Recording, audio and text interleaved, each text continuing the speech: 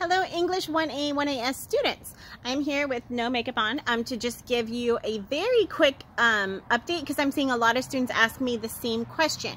So you do not need to do all of the readings in the section of the textbook for the topic that you choose, right? So if you choose gender, let's say, you don't have to read every single one of those articles. You just need to skim through and see if any of them are useful.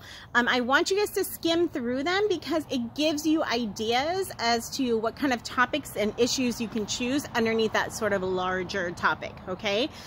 So if you choose the climate change one, go through, look through it.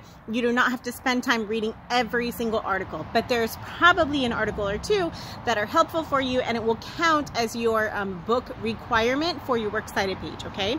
The other thing I wanted to make sure that you guys know is not a summary response paper. So the last two papers you did were a little bit more summary response. The assignment number 2 was meant to sort of help you guys kind of transition to this next paper, but you're actually going to purport or come up with your own argument here. You want to say, governments need to take action against plastic pollution with laws, right? So if that was your thesis sentence, right, that would be your argument that you're gonna try to prove.